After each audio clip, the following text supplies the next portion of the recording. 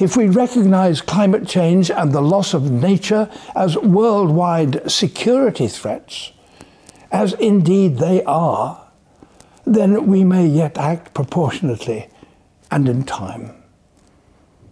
The change needed in itself sounds immense, and of course it is.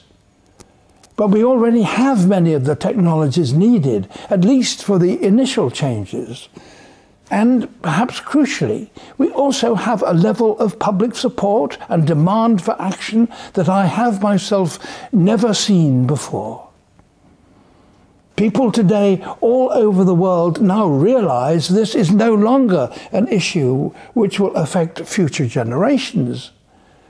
It is people alive today, and in particular young people, who will live with the consequences of our actions. Politicians and business leaders know this too.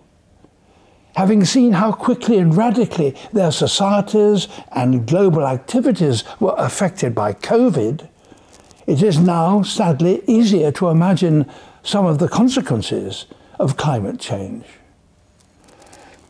Perhaps the most significant lesson brought by these last 12 months has been that we are no longer separate nations, each best served by looking after its own needs and security. We are a single, truly global species, whose greatest threats are shared and whose security must ultimately come from acting together in the interests of us all.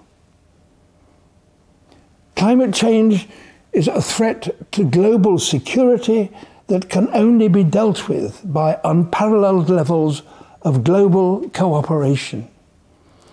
It will compel us to question our economic models and where we place value, invent entirely new industries, recognize the moral responsibility that wealthy nations have to the rest of the world, and put a value on nature that goes far beyond money.